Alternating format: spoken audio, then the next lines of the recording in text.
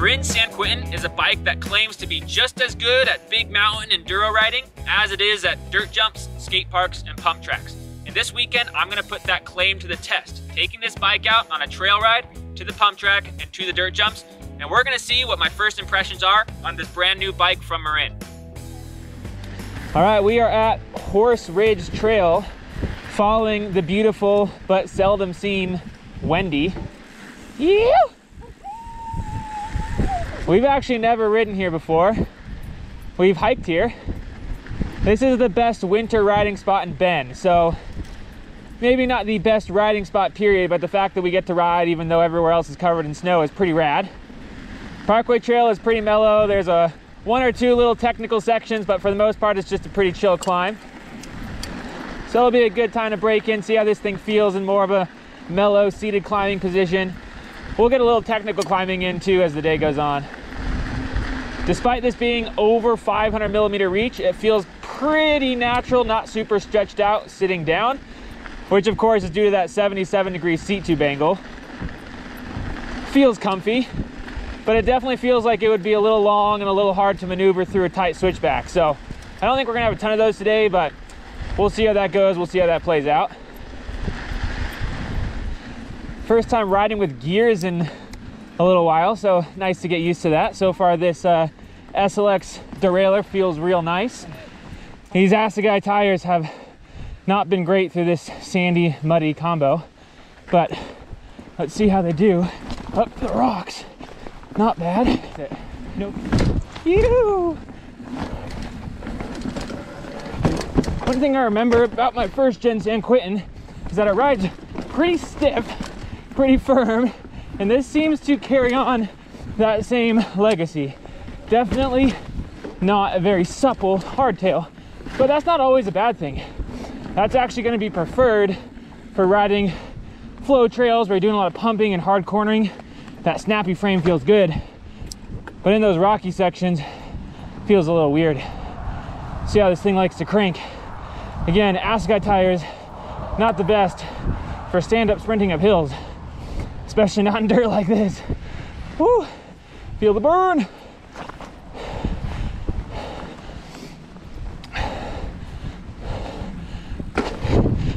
Holy crap. Pedal strike, a low bottom bracket, and long cranks. I have a feeling we're gonna have a lot of pedal strikes today. We'll see. I have a few more technical climbing spots here and some tighter switchbacks, and I'm feeling the length of the frame a bit more. A little harder to maneuver around tight corners. But again, nothing I don't think you wouldn't get used to if you rode this bike for a while. I'm also being very conscientious of pedal strikes. Therefore, I've only had a couple. But I think that if I was riding this like I did with my RSD, with a higher bottom bracket and shorter cranks, I would be hitting my pedals a lot in this guy. One thing I'll say is that the Assegais do have plenty of grip on these climbs, so you don't need to worry about your back tire sliding out even when you're out of the saddle like this. Oh, but my legs, man. A little shifting under load, fine. Hopefully no pedal strikes. Oh man.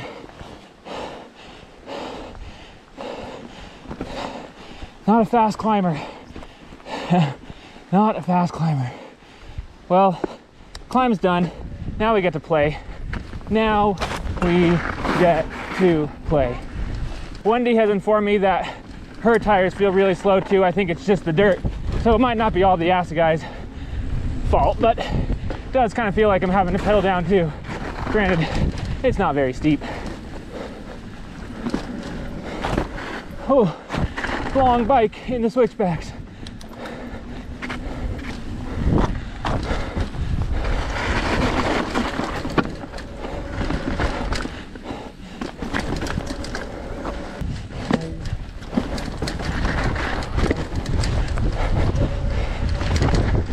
Gotta lean it real hard in those corners.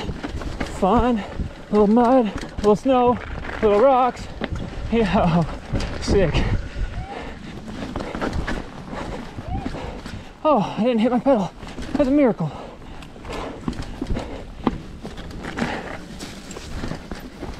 Oh, thanks, Bucket.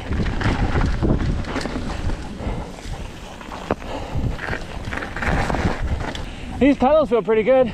That was actually the first time I slipped off them a little bit, but that could definitely be due to the conditions.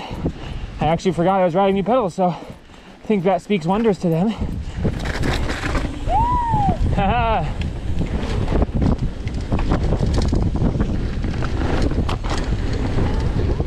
Ew!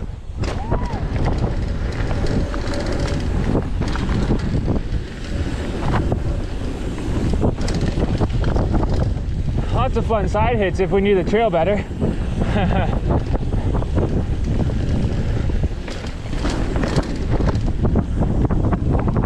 Fork feels pretty good. I think I need to put a little more PSI in it, but not bad. Didn't feel overly flexy, but wasn't exactly riding on anything too aggressive either. Wendy's stoked. She loves this kind of stuff. Just ripping.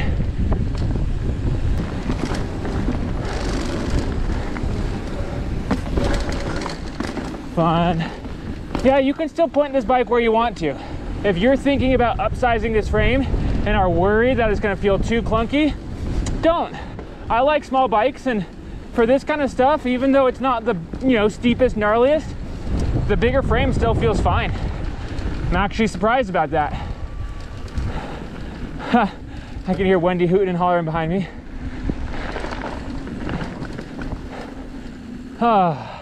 Back to the sandy bottom. All right, guys, leave a comment below if you want to see a Wendy learns how to wheelie video. Get it, Wendy? Yeah. If you're watching this video and interested in buying a San Quentin, I'm guessing you plan to use the bike on a lot more than just trail rides. And so because of that, I wanted to make sure I took it out to a pump track to see how it handled that faster, tighter, more aggressive riding style. I'm gonna start by warming up with some manuals. See how this geometry fares. Short chain stays, but a lower bottom bracket means you got to get that front end up a little higher to get in your balance point. Low seats make bales easy. I like that.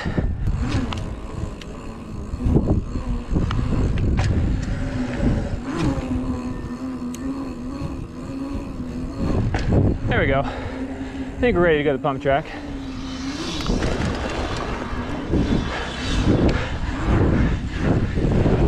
Definitely feels a little clunkier in the corners with that long reach, but still doable for sure. Manual's okay still. So I just went ahead and locked out my form pretty much. Like I said earlier, there's not much compression setting in between fully open and fully locked on this Mozoki. So we're going with fully locked. And it feels good. Definitely feels a little snappier. Manualing through these bigger rollers always scares me. I think it's reminiscent of my BMX days. Being scared I was gonna case and eat crap. But I've got a 27.5-inch wheel, so I'm gonna go for it. Oh, almost. But I think I can still get the little ones. Phew. Good stuff.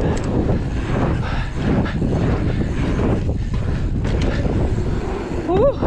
These Assegai tires are not helping with speed or grip on this asphalt. Oh, I'm gonna die. 20 minutes of pump track riding and I'm shot. But this bike rips.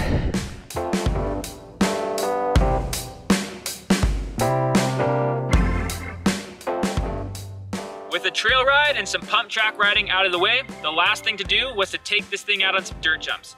My personal favorite dirt jump spot is currently covered in snow, so we're gonna go somewhere brand new called Klein Butte. Let's see how this Marin San Quentin handles some dirt jumps. So I really wanted to take this thing out on some dirt jumps because I know most people who are looking at the San Quentin to buy are planning to use it as both a trail bike and a dirt jumper. Sadly, the layer, which is kind of Ben's iconic dirt jump spot, is covered in snow. Thankfully, however, got tipped off to this Klein Butte system. This is my first time here. Looks like pretty loose, kind of raw free ride style jumps. Kind of long and lows like this, not very steep lips, real dusty. Not my go-to dirt jump setup, but as I'll talk about in a little bit, I think it's actually maybe what this bike's strength will be. With that long reach and low bottom bracket, it'll be more stable at high speeds, but with the slacker head tube, might not be as good on the steep lips like at the layer. So let's see how it likes these. All right, little drop in here, long and low.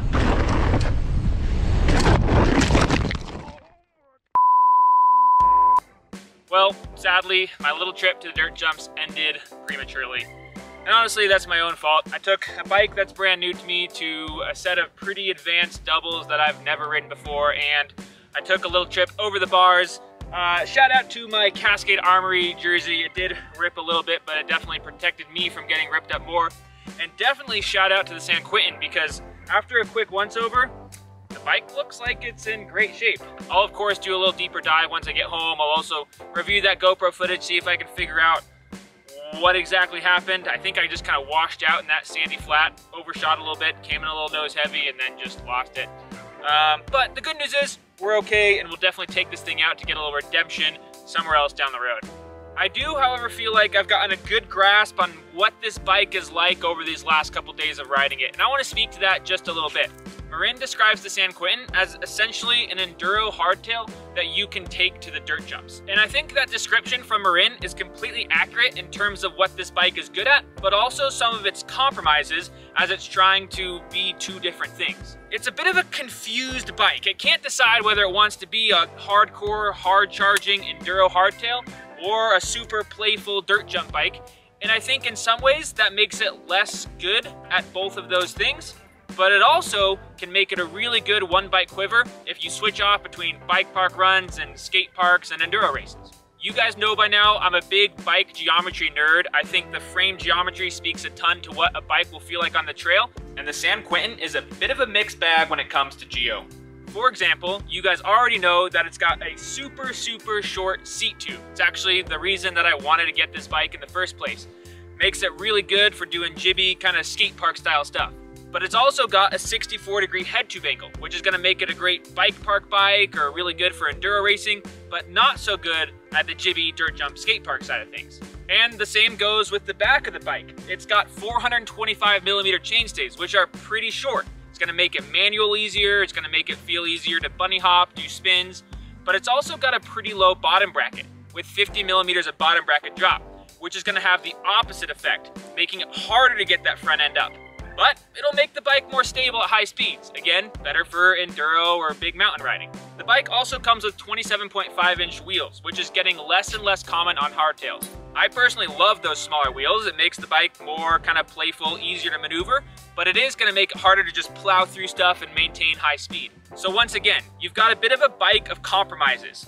They're trying to make an enduro bike that you can ride dirt jumps with, and essentially that's what that is. And if you wanna just leave it at that, that's fine. But over these last couple days of riding this bike, I've came up with kind of two ways that I would maybe build this bike up specifically for one or two of those areas. Again, either focusing more heavily towards enduro big mountain riding or towards jibby skate park dirt jump riding. So starting with the first, if I were to build this bike up as the ultimate enduro bike park bike, first thing I would do is actually make it a mullet. Now hear me out on this. Marin has already gone ahead and made the head tube 5mm longer on every size, which should make the front end stiffer. It's also already got a super steep seat tube angle that's not gonna get hurt too much if it gets slackened out just a little bit. The bottom bracket is already really low as well, so if that gets lifted with a bigger front wheel, you're gonna be fine. So I would probably keep the 140mm of travel, but with a 29-inch wheel in the front, and I think that would make a plowing enduro bike. It would be sick. And it would still have the shorter chainstays, it would still feel relatively playful, but I think it would rip as an enduro bike. The other thing that I think plays into making this a really good, like high-speed enduro build is that it's really easy to size up, which is essentially what I did with this bike. Usually I'd ride a large, but I got this in an extra large because that seat tube is still gonna stay out of the way. So it's probably one of the best bikes you can choose if you wanna upsize to get a longer reach, but still get that seat nice and low. Obviously, in addition to being a good enduro build, I think that would also make it a really good kind of free ride hardtail. So if you wanted to go ride like big desert lines and pretend like you're riding Rampage on a hardtail, this as a mullet would be super rad. Honestly, even this bike as it stands is pretty good for that kind of hardtail free ride scene.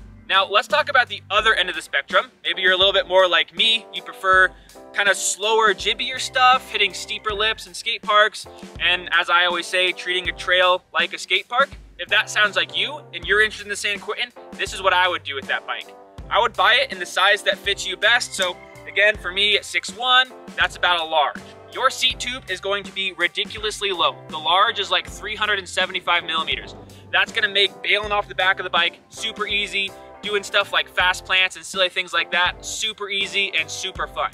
And then the only big modification I'd make outside of that is to actually steepen up the head tube by a degree or so. This thing is currently running a 64-degree head tube. I think running around 65 would be better for that kind of steep lip, jibby, slower style of riding, or maybe trial style of riding. You would essentially turn this into a super rad like dirt jump bike that you could still go take on a trail ride. That's how I describe my RSD middle child all the time. That's another great bike if you're interested in essentially a trials bike or a dirt jumper that feels just as good on the trail. But I think this bike could be that too, especially again with that low seat tube and maybe just steepening up that head tube just a little bit. One caveat on that though, because the thing that you can't really change is how low the bottom bracket is. That does make it significantly harder to get the front wheel off the ground. Like when I was playing around in manuals, I noticed that my balance point was a lot higher on this bike than on my RSD middle child, simply because that bottom bracket is lower. Lastly, I just want to go over real quick some of the components on this bike. Everything seemed to work pretty dang well on this first bit of riding that I did. I was really impressed by the shifting. The Dior SLX combo was super smooth, never had a miss shift, even with not running the Dior cassette in the back. It's a Sunrace cassette. The Shimano 4-piston brakes were plenty strong enough. I never found myself wanting any more braking power, and they also had a really consistent bite point, so no issues there. I personally wouldn't choose to run Assegai on my bike. I like a faster rolling hardtail, but the tires were fine. I think I said in my last video that these tires were not set up tubeless. It actually did come tubeless, so my bad. And props to Marin for sending them out like that. It just makes setting up the bike that much easier, which again is something that Marin prioritizes by sending it to a bike shop before sending it to you if you order online. Really the only part that I would have a slight gripe over is the Marzocchi Z2 fork. The compression adjustment on it seemed like it basically went from wide open to locked out without much middle play in there. So I don't know if maybe that's a bit of an issue with this fork when it came from the factory, or if that's how they all are. If you ride a Z2 fork and you've had experience with that, let me know in the comments. I'm curious to hear if that's a one-off thing or if that's consistent with these forks. So hopefully my first impressions on the San Quentin 3 are helpful to you.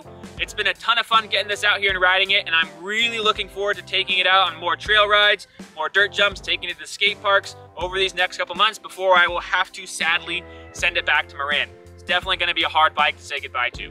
If you have any ideas of things that you'd like to see me do on this bike, film with this bike, test on this bike, or if you have any questions if you're thinking about buying this bike, let me know about that down in the comments. While you're down there, I'd really appreciate it if you like this video, hit the subscribe button, and then maybe share it with a friend who's on the market for a new hardtail. The San Quentin 3 is absolutely a bike that I would recommend to any rider who wants a hardcore hardtail that's gonna be fun to ride, fun to jump, fun to just play around on. After you've done that, hop on whatever bike you have, go out for a ride, do your best to not fall like I did today, and hopefully I'll see you out there.